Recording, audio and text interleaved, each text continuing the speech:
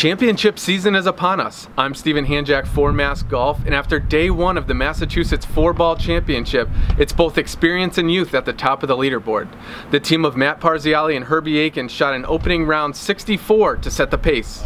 We were able to hit some close wedges, make a few good putts on some of the par threes there. So 2 of those I hit to 6 inches, 1 I hit to a foot. So and then I made he was right there for pars, and I had two other good looks, so I was able to make a 10-footer and then a 15-footer on that fourth one.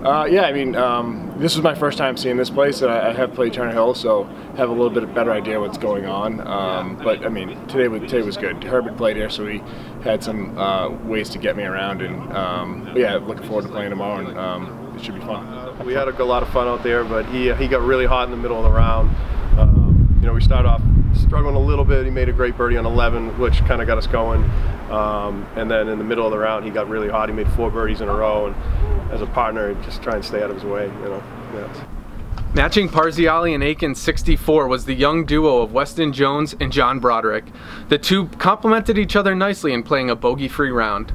Like after our front 9, we both kind of had the little like 3-hole good stretches, and we kind of fed on those.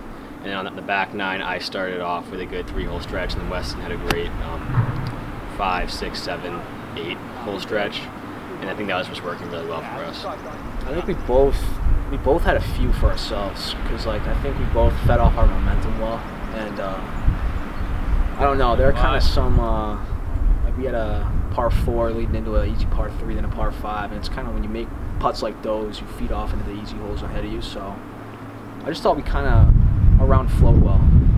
2 shots back of the teams at the top of the leaderboard are defending champions Mike Califf and Nick Macario, and the team of Andrew Duramio and Andy Luther. Macario and Califf rode the hot putting Califf all day long. We always were in it. You know, every hole, both of us had opportunities, you know, for birdies, maybe except for 1 or 2 apiece, which was great. You know, we knew the wind was going to be up, and the greens and the pins were tough, so you know, we were able to get it pretty close to the hole. And you know, Mike rolled in a few more than I did, which was great, so it took some stress off. We kind of slowed down a little bit there towards the end, but you know, he obviously made a big one on 16. So you know, we suspect that we'll probably be 2 back if we're surprised and not. Fine. So we'll see what happens. That's all for day 1. I'm Stephen Hanjack for Mass Golf, and we'll be back with final round coverage tomorrow.